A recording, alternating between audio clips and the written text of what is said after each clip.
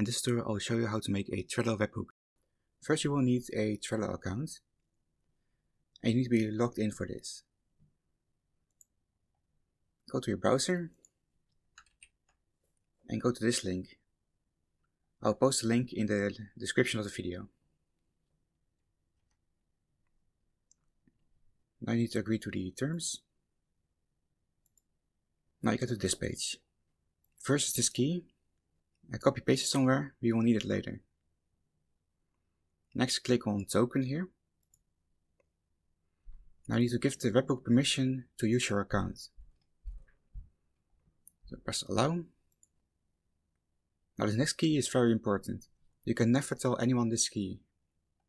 Also copy paste it and keep it somewhere else. You will need it later. Now go back to your Trello. Create a new list where you want the reports to go to.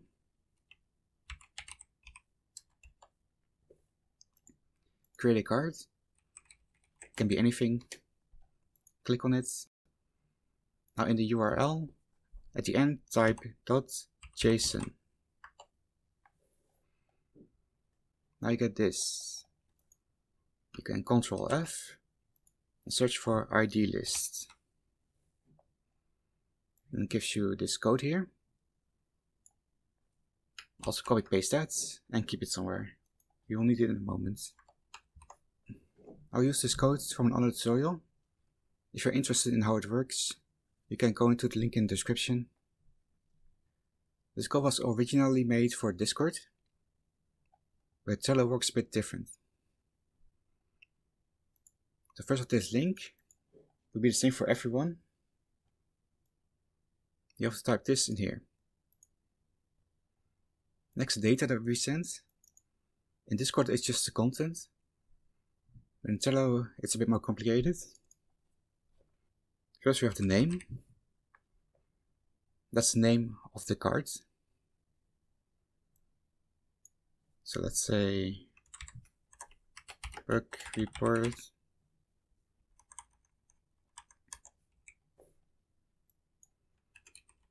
Next is the description. That's what's in the card, so the actual report.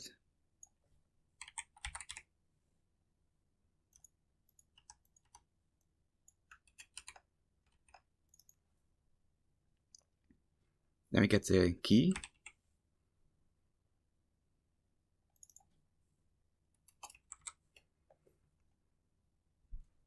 So this is the first key that we got.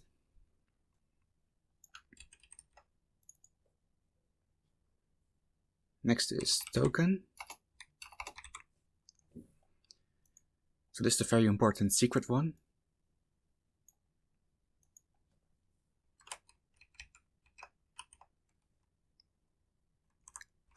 Then we get position. So this is where the new card will be added on the list. I'm going to say at the bottom.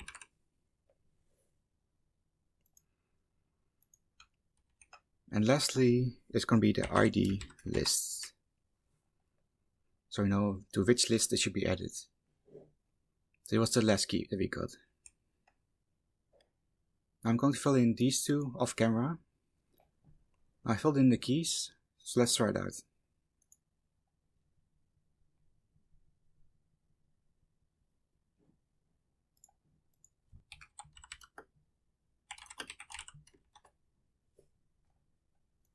And we're getting an error. Like the error says, HTTP requests are not enabled. Now if you get this error, you first need to publish your game.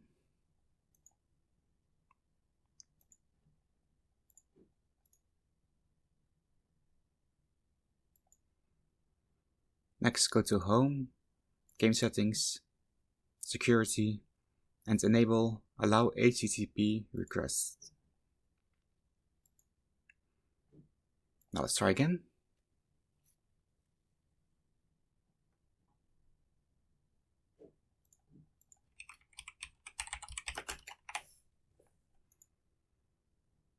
Now let's go to Trello.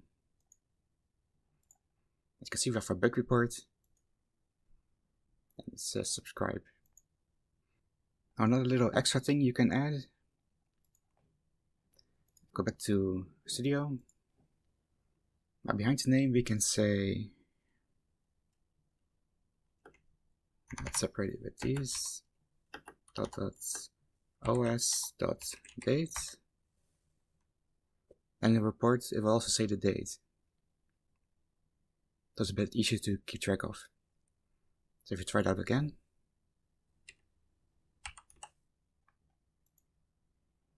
now go to Trello, you can see bug reports and the date of today. That's it for this tutorial. If it helped you out, give a like and subscribe, and have a nice day.